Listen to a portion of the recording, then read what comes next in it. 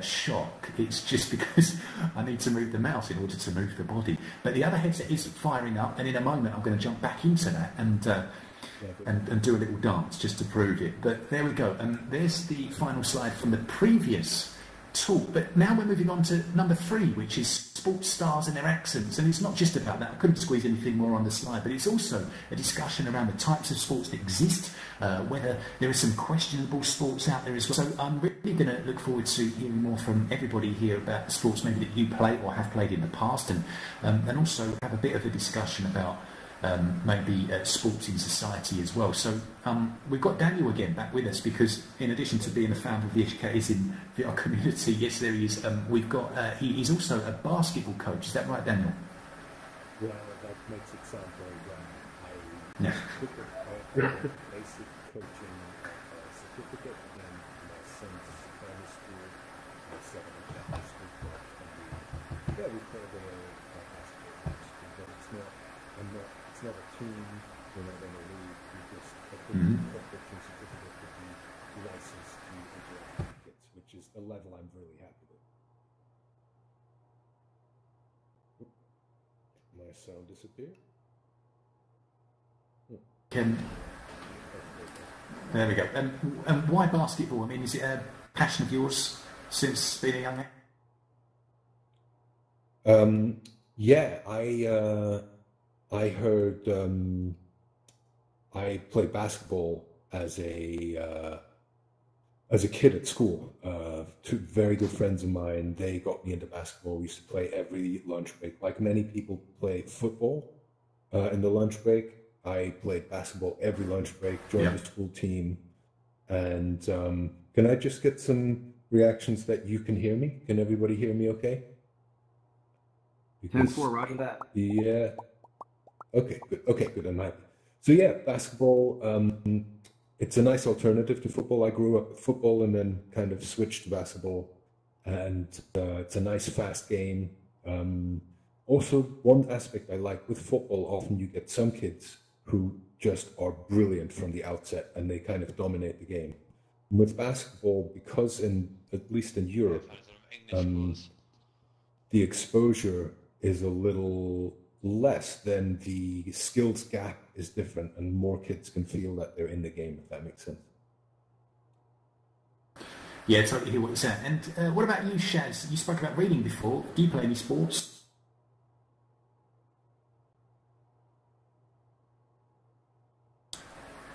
Oh, he's not there. Danny, you're out in New York. Okay. What do you play? Good question. I used to do soccer, which, being Italian, soccer, right? Basketball, some baseball, and karate. So, just to make sure of everything. Yeah. Great. Okay. Well, we're going to jump to the next slide. Here we go.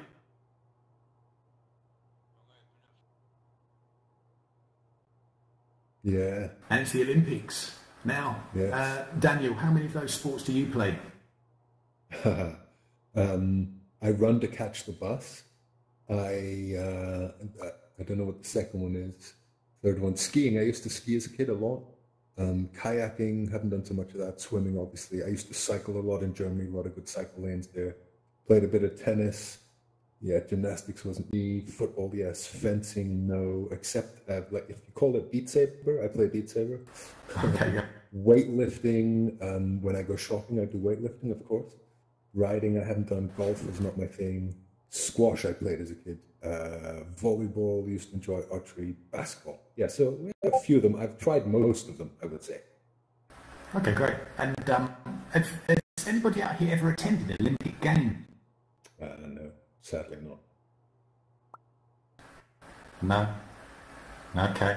All right. Well, we've got the Tokyo one that we should have had in the next few months, but I don't know if that's going to go ahead anymore. But obviously sports is a classic topic in English exams, and you will definitely need to know how to talk about that, and team sports as well, and individual sports. Now, Danny, you mentioned some of the sports that you play. Danny, could you just explain, because you've got a very different accent to me and Daniel, maybe just for people to hear your accent over there in the US, how would you describe the differences or the positives and negatives of doing team sports versus individual sports? Yeah, so that's a really good question because even though I'm from New York, I don't exhibit any of the pronunciation or any of the enunciating of the words in particular. I pretty much, most of my growing up has been done in Arizona, so it's obviously a vast difference between the way I pronounce words rather than those here in New York. That being said, though, individually, we do have that culture here in New York where when we are working in a collaborative environment within ourselves, we tend to use a lot of vernacular. Obviously, not very conformed in a specific ambiance such as this, but working with in a team environment, where we tend to use a lot of signs, especially specifically in baseball. Another in karate, Sure. we tend to use some Japanese American. Yamero, Okay. Ichini Sanchi, Gorokushi Chachikoju, those kind of things. And then in Wow. soccer, I have the fortunate luckiness opportunity to have worked with an Italian coach. So we were able to mix our Italian with it. So there's just certain conundrums within the status quo, if you will, of where you're working in. So I think predominantly being in a melting pot like New York has allowed me to really just work with different vast cultures, and I'm really lucky to have been part of it. I hope that answers your question. I hope I didn't go into Yeah, a little bit of a absolutely. tangent.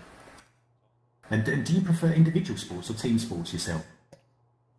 I really prefer team sports because I'm more of a people person rather than individual. It actually, to be honest, I work in IT now, and I think had my parents not really impressed upon me at a very young age to work in a team environment, I wouldn't be such a collaborative person and a bit more extroverted than I ought to be. Rather than working in a very introverted environment, it would not have helped me a lot. So that being said, Sure. I feel more garnered to be sociable rather than just maintaining all that within oneself. So yeah, I think sports really does have a lot of advantageous effects to someone, especially from a social development standpoint and psychological as well. You learn to be you have a lot of gratitude, and you tend to be very empathetic of those feelings of not just for your coach, but also for your teammates.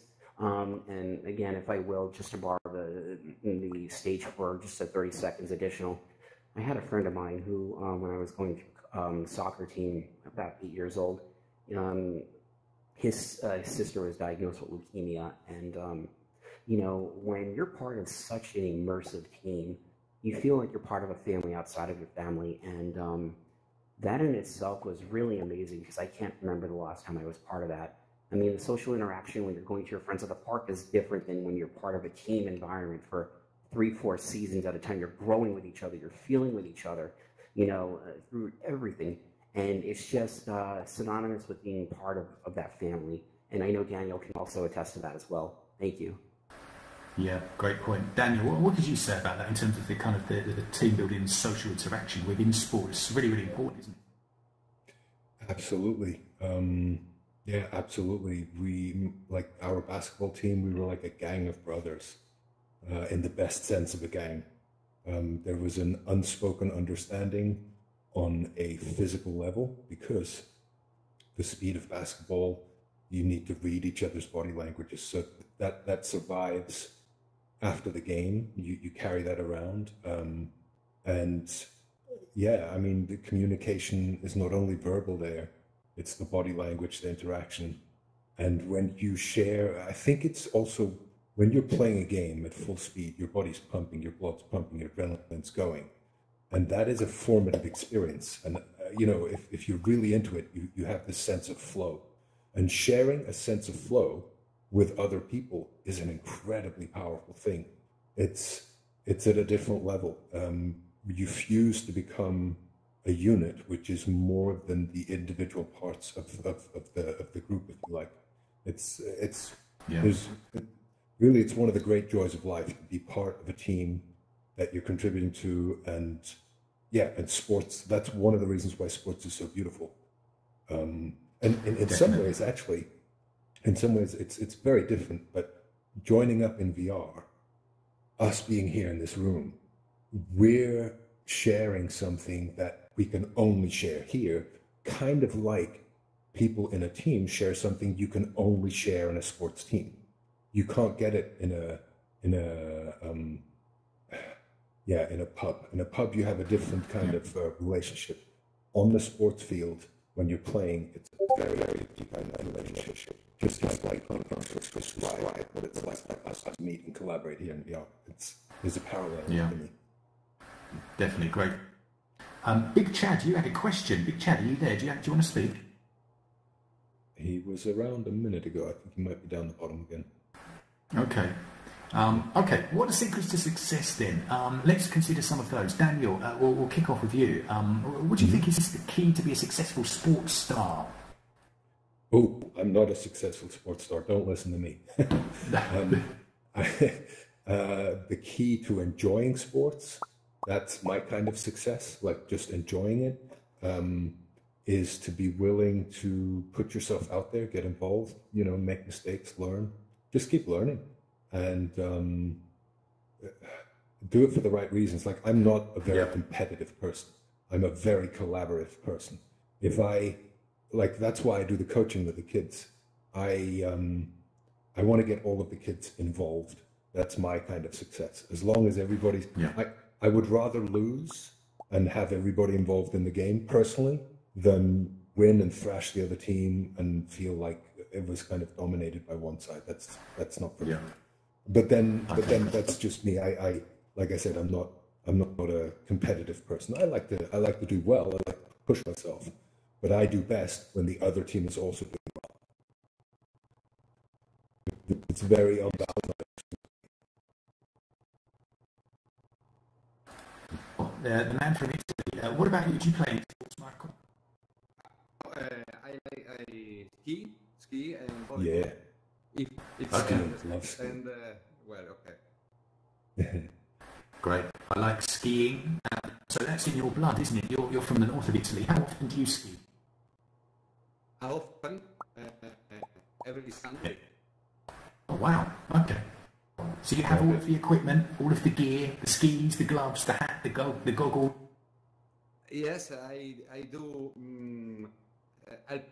alpine ski, Nordic ski, and touring ski. Yeah. Yes. With, okay, so it's another kind of ski.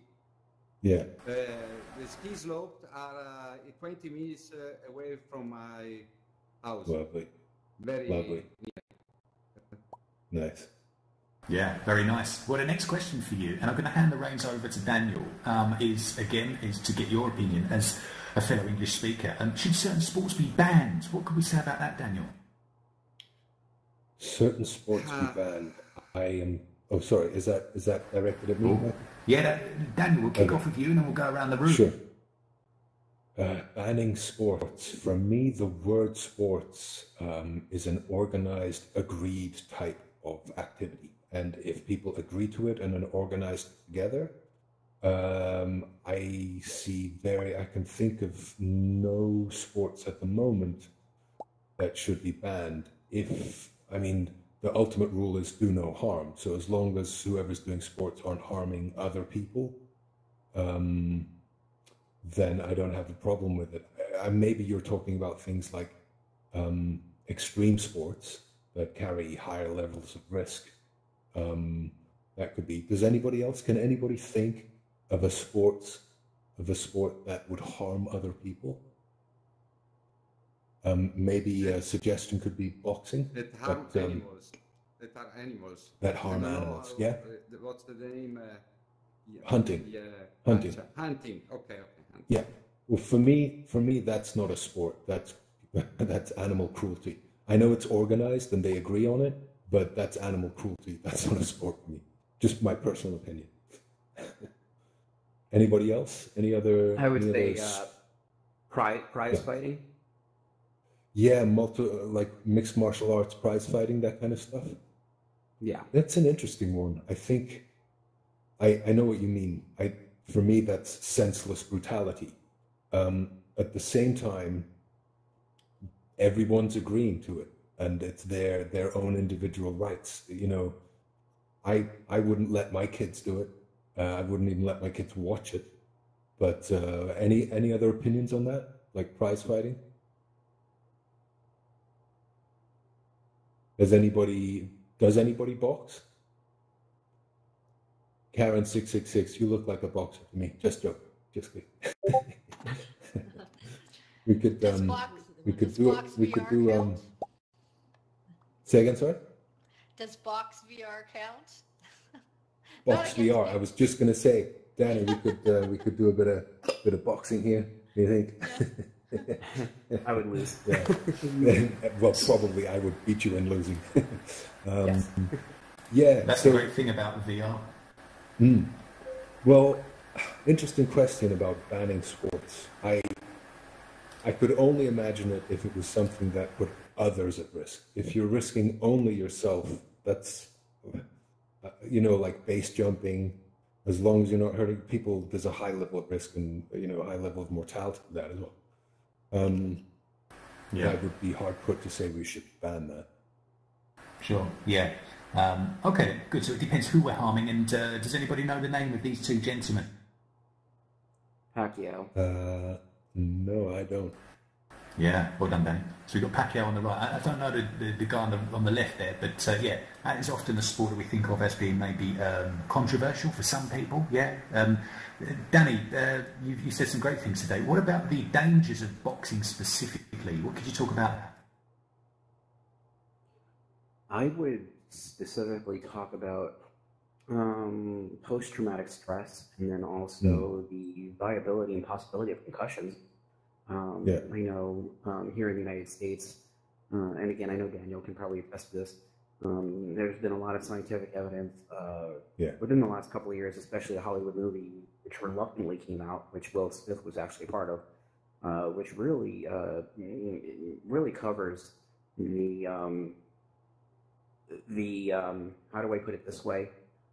The tumultuous and insurmountable amount of damage that a lot of football players actually really ascertained throughout their careers. Yeah. Some of them even having maybe just 2-3 years. And obviously there was one where there was a homicide that was included on that, which later on the football player committed suicide inside the jail cell. But again, not getting too dark here, but for most part, I think a lot of sports really need to start looking at the safety measures and precautions that they're doing for not even those the participants in the event, but also those who are training to be part of the event, including the referees. I mean, it is a very brutal sport, and that's also for hockey and rugby, going back in the UK as well. It's just extremely violent, and when, of course, everyone's paying the top dollar for the best seat in the house to see it, but we're not talking, or we're never necessarily having a discussion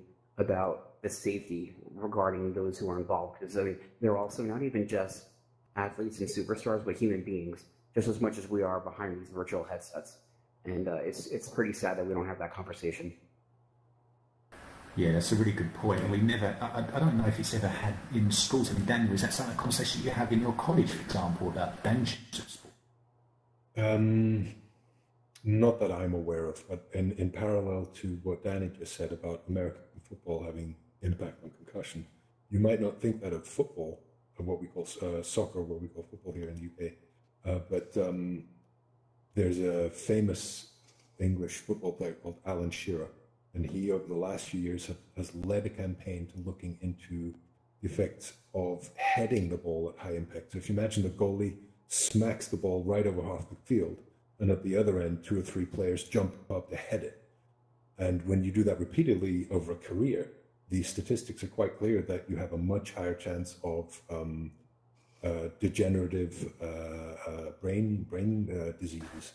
So he's keeping the conversation going there about how to counteract that. I don't know how you do that in any sport. How do you take impact out of American football? How do you take impact out of soccer? I don't know, but we do have to consider these things going forward if we're getting our children into these sports with the awareness that over a long period of time it can leave them in a worse condition. Then that's a conversation we definitely need to have, I think. Definitely. Okay, good. Right. Well, we've got another Gigi, the psychologist, Welcome, good morning, good afternoon, good evening, wherever you are. Where are you from in the world, and tell us what you want to say. Well, I was born and raised in Canada, but currently in the States for school. Okay. Honestly, I would say that boxing causes a lot of, brain trauma, which can resolve into bipolar disorder. I know I'm just getting really deep into this, it's a psychologist in me. However, boxing and there's other sports that could harm mentally and could cause a death and like a lethal injury. Yeah. People could experience, will not be the same ever again, could be paralyzed.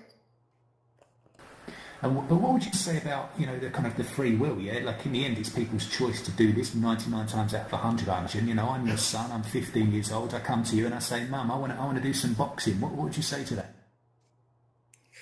I would say that it's quite problematic, but if it's by choice, I would think somebody over 18 should. It's kind of hard. This is a very controversial question. Honestly, why would you put this question on me? It's okay, my opinion. You want my opinion? Or yeah, your opinion. My opinion is, if you're going to be in a sport that, I think the parents' consent should be the main goal here. I personally do not agree with people under 18.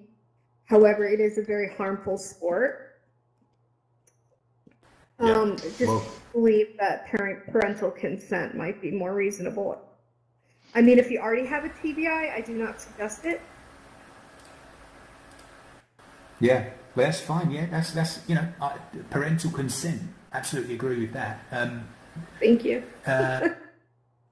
Serenity. You would like to say something? Let's come to you. I'll just turn your microphone on 2 seconds.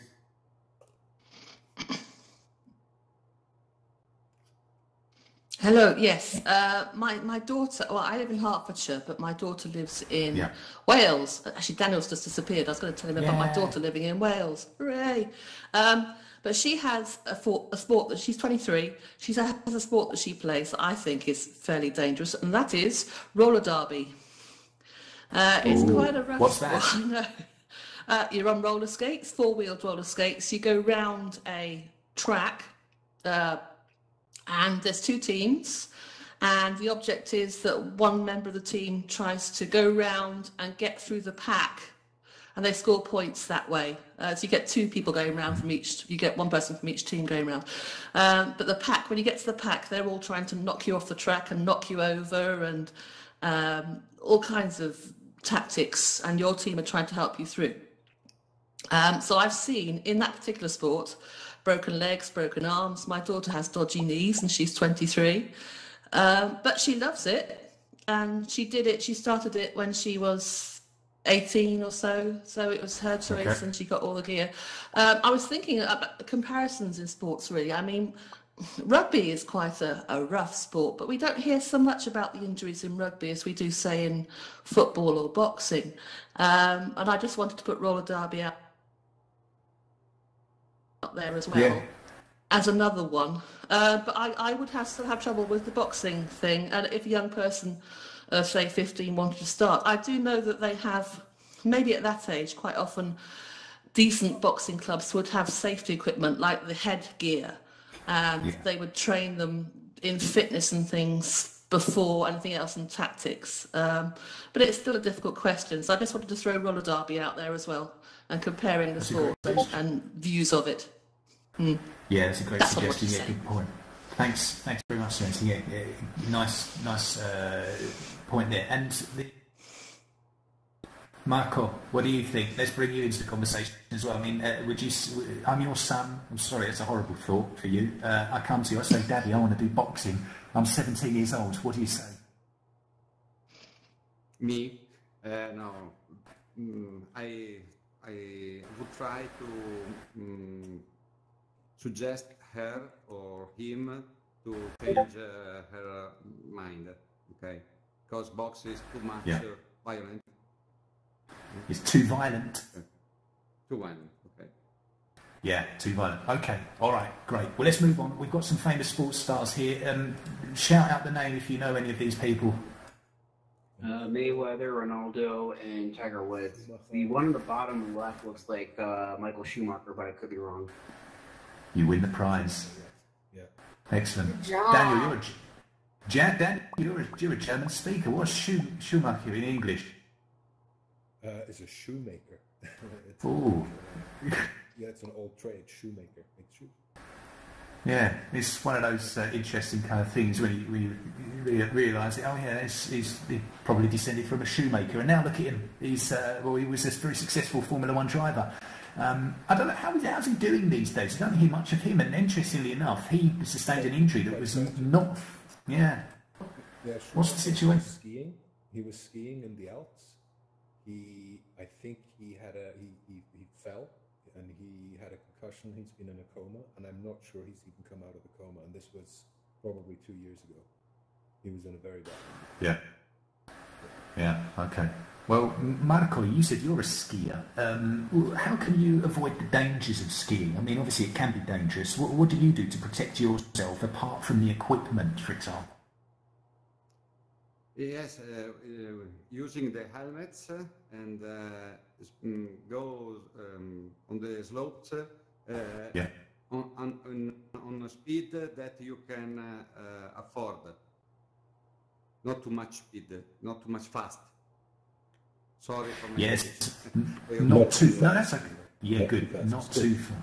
Yeah, great. Okay, so not too fast. Moderate your speed. Anything else you could add? Any advice to young skiers out there? To attend school, a ski school. Yeah. Yeah, take class. Okay. Yeah. Okay, great. Well, we're going to move to the next slide. Here it comes. So we've got a few videos lined up for you to hear some different accents as well. So let's see if we can bring those up right now.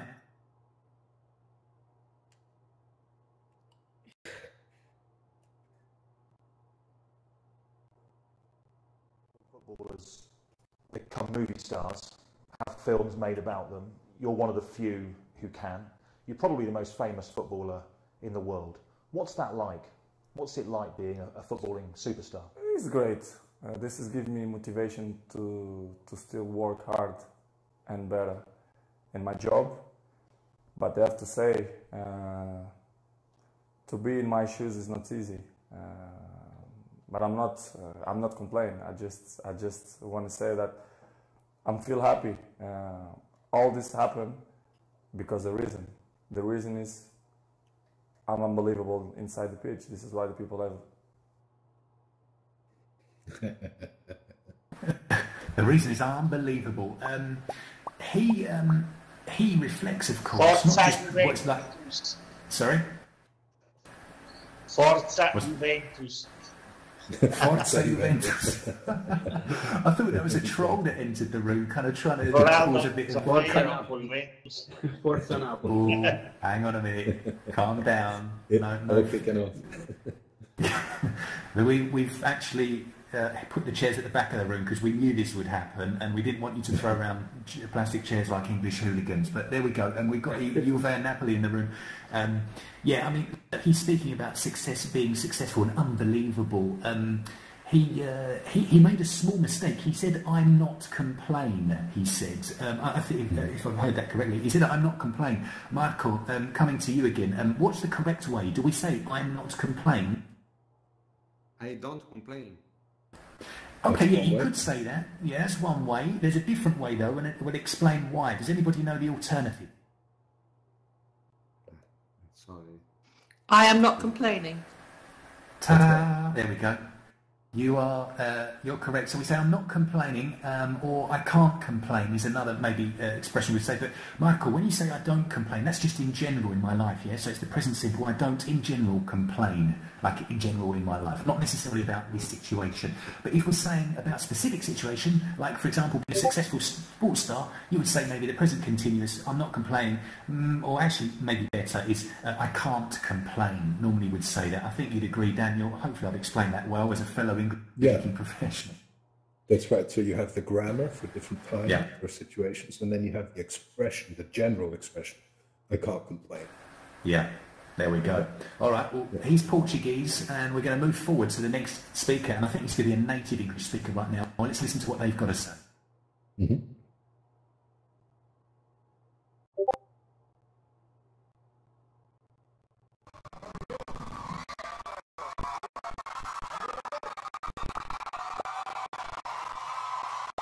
That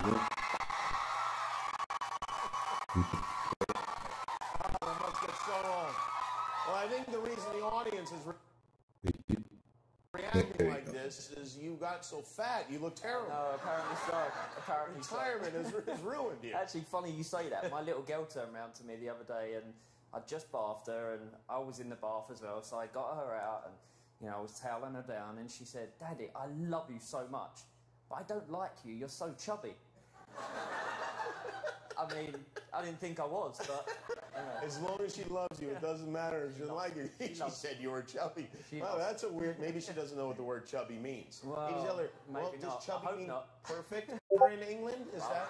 I would think so. I would think so. How have you been keeping busy after playing soccer your whole life? I mean, what's your day like? I mean, to be honest, I've become a taxi driver overnight with the kids. I'm literally an Uber driver now. You take them? I take them from 7 in the morning to the schools. I have 4 drop-offs at 4 different schools. No. So I get that done in an hour and 15 minutes. Oh my God. And then I pick my little girl up at 12. And then the boys at 4. And then the boys train in a soccer academy every single night of the week. So I'm busy every night until 9:30, and then I'm at home. Oh my God! It sounds like a nightmare. I mean, to be honest, it's great. You like it? I've been playing football for the last 22 years.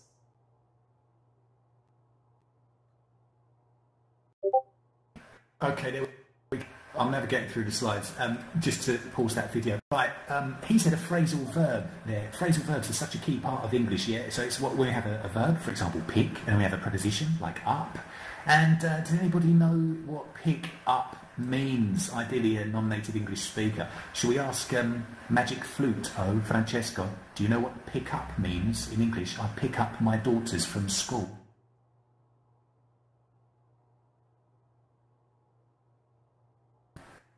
Oh, he's in deep thought. Can you repeat? Yeah, what does it mean to pick someone up from school or from a shop? Non riesco a capire. Qualcuno mi può tradurre per piacere? Sì, allora, cosa vuol dire pick up? È una cosa che se tu vieni da me nella macchina e vieni a prendermi da scuola, è una cosa che si vuol dire in inglese pick up, prendere i ragazzi da scuola. Exactly. There we go. Pick up. P-I. Non conoscevo questa Okay. espressione. Ora sì, abbiamo imparato una cosa. Adesso Good. Adesso Excellent. Okay. So yeah, now Pick I up. didn't know that before, so. All right, cool. Yeah, Marco as well. I know you're not a native English speaker, so when you watch videos like this, it's always good to try to pick out, for example, is another phrasal verb with pick. So pick out the natural expression. So we see pick up, pick out. Pick up means get someone from somewhere, like normally in a car, for example, or the bus. The bus picked me up from the stop.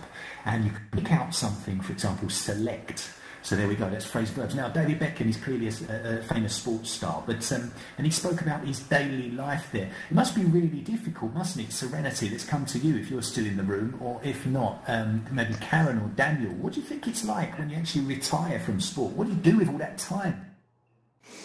Oh, goodness. Well, I suppose quite a lot of people go into coaching or things on the fringe of their sport or organising sport. Apart from that, I suppose you might then do what David Beckham did and become an Uber driver for your family. That's right, yeah. Nothing wrong with that. Do we have any Uber drivers in the house? Give me some claps and some hearts. Any Uber drivers? No. Okay. Well, one will turn up. Danny, are you an Uber driver? For the family, yeah. Okay, good. I can agree with that. I know what.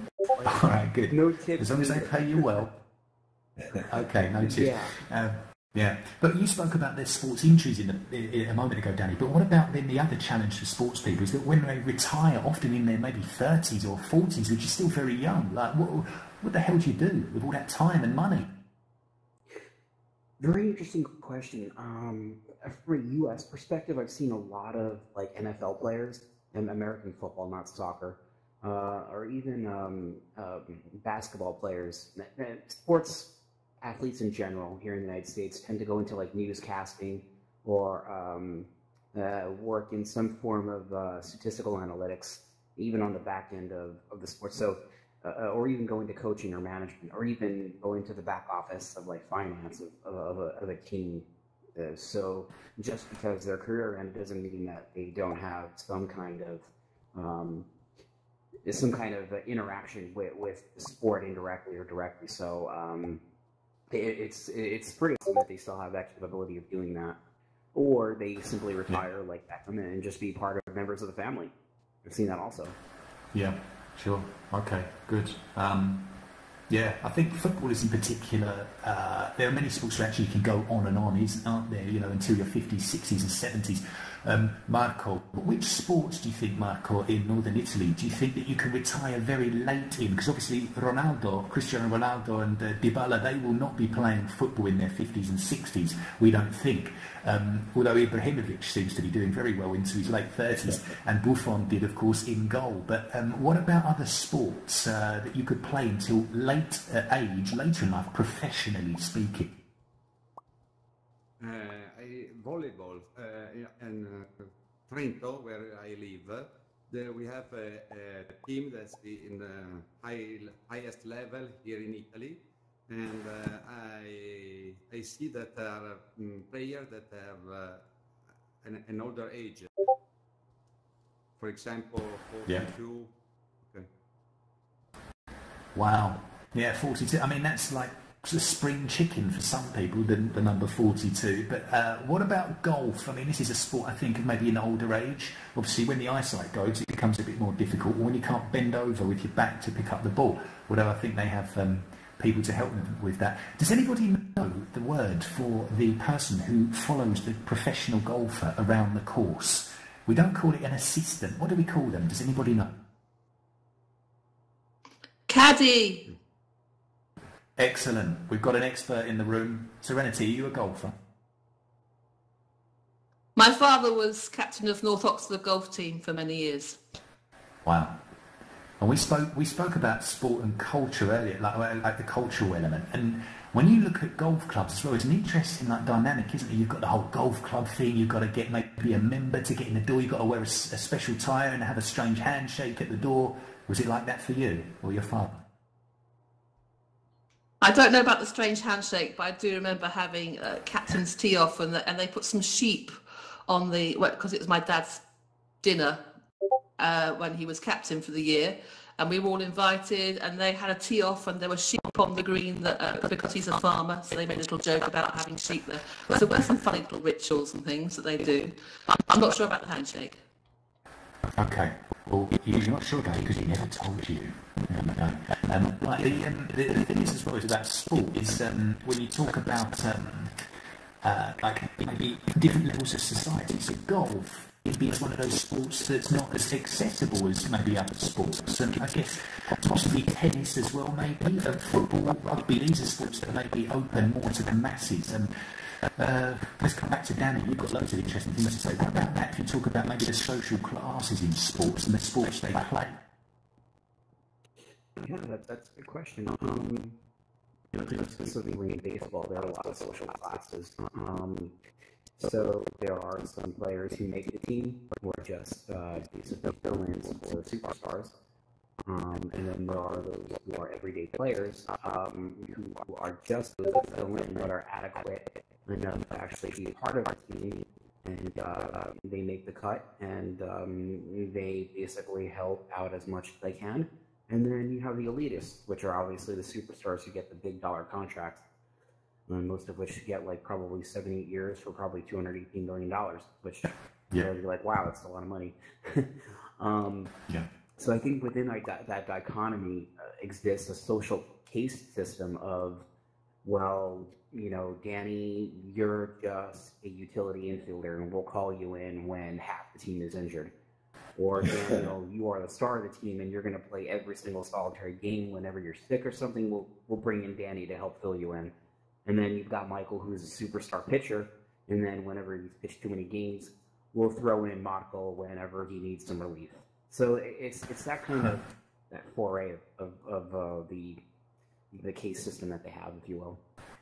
Yeah, interesting. Okay, so that's within the sport itself, which is interesting as well. All right, great. Well, let's crack on. Let's move forward. I'll bring up the next video, and I think this is another native English speaker. Let's listen to this.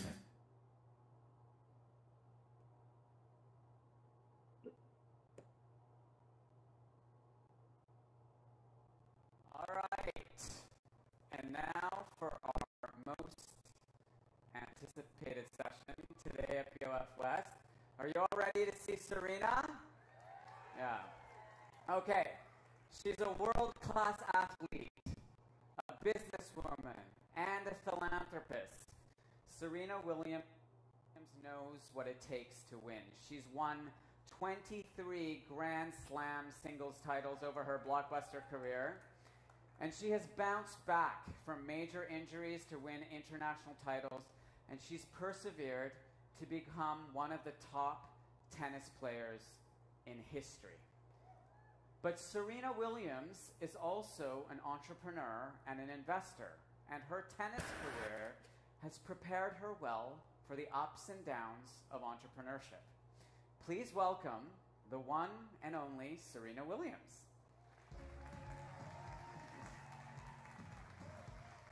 Sorry, I can't skip forward in this video. Give it a few seconds and we're going to be able to hear her speak.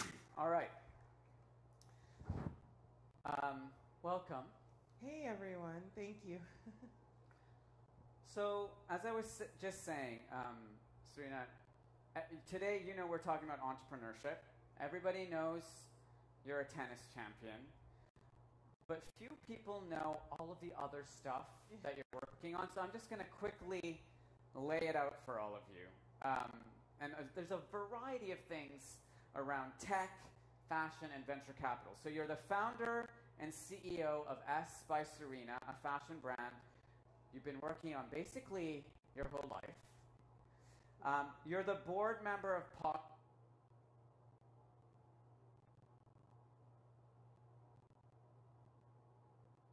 Right. In lesson number one in running events, when using slides.com, you cannot embed a video which starts at a particular time. So when you can share a YouTube link and you say start at like 2 minutes, I've just learned something new today. You can't do that when embedding in slides.com. So for the Italians, can you have videos that autoplay in slides.com? You can. And that's what I just did. But yeah, unfortunately, I can't jump forward. So for the Italians or alt space, the Italians and alt space, you might want to bear that in mind. But we actually opened the conversation there to philanthropy and other things that sports stars can do. So that's another thing, isn't it, Danny? You mentioned about what we could do maybe after sports, after retirement. Philanthropy. What about that? I mean, I guess that's one of the more satisfying things you could do with all your time. Yeah, it is. Not to take this, not to switch gears and turn this into a non-sports related talk, but a good example of somebody who retires and does something very, very passionately, if anything, and gives back to the community would be the Bill and Melinda Gates Foundation. They have done so much for education and so much for the STEM curriculum here in the United States. And those who have been hit hard with natural disasters, specifically in Haiti and around the world and in Puerto Rico. It's a really, really good epitome of what one can do in a positive manner outside of just self-advertising their own self and being just like Ronaldo was. Excuse myself, but I just had to. Yeah, great point. What about you, Daniel? I mean, that's probably one of the really satisfying things about becoming successful with money and fame in some ways, that you can go and help other people like these Serena Williamses and also David Beckham as well. Again, I don't feel famous, and I'm not swimming in money. I can only imagine what it's like. I would say that I feel successful in the fact that the work we're starting is reaching a lot of people in a way that is meaningful to them. That is very satisfying, and that I feel like I found my life's work. You know, whether this ever turns into a lot of money or not is completely beside the point for me.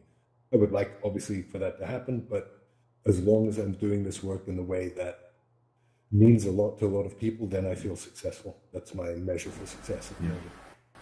Sure.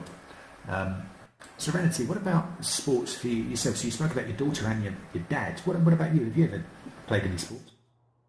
I was very good at sport at school, but the thing was I was into both sport and music, so I had to choose one or the other, and I went into the music side of things as a music teacher for the last 32 years.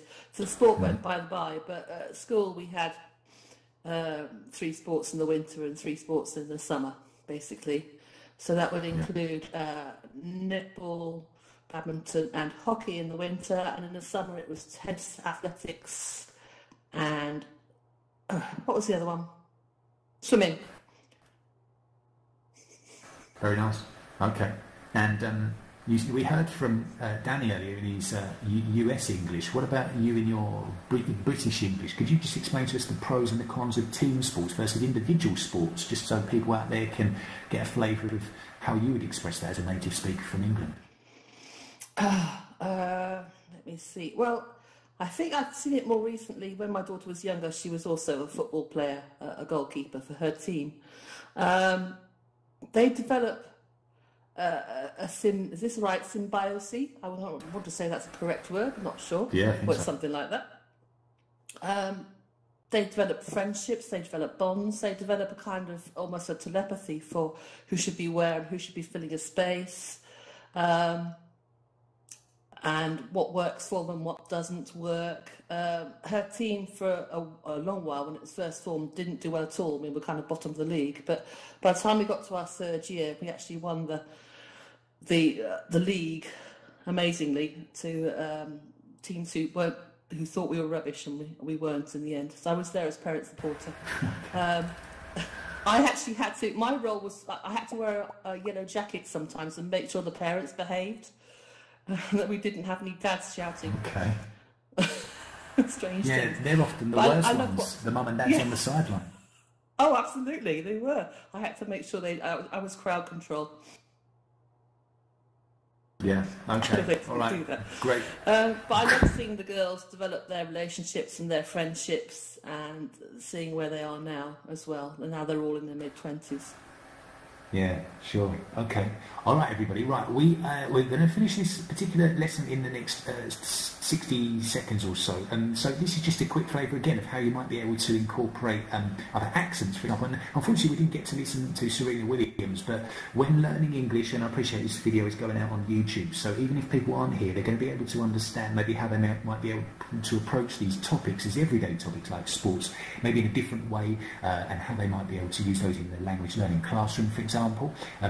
So yeah, that's the message from today. It's just to try to have the tour around the English speaking world, because it's not just about me speaking Southern British English, not just about Daniel with his Welsh accent or Soretti, but it's also about people like Danny Salerno, who's to my left with his American English. It's about Marco, who was here earlier talking English with his Italian accent, and we've got Canadians in the house as well. So you know, that's what it's all about. And subjects like sport obviously really bring people together on the playing fields, but also in conversations as well. So we're going to leave it there for the moment. I'm going to jump forward now to the final, the news slide, which is touring the news. So there's a lot made about the news recently, obviously the big C coronavirus, but we will not be looking at those topics today, not really in this upcoming class of hour number 4 of 24. It's going to be some of the other stories hitting the world news in the last 7 days, and so yeah, we'll be back in another 3 or 4 minutes to kick that off, and look forward to hearing your opinions again. So I'll see you in another 3 or 4 minutes. Feel free to mingle. Back in a moment.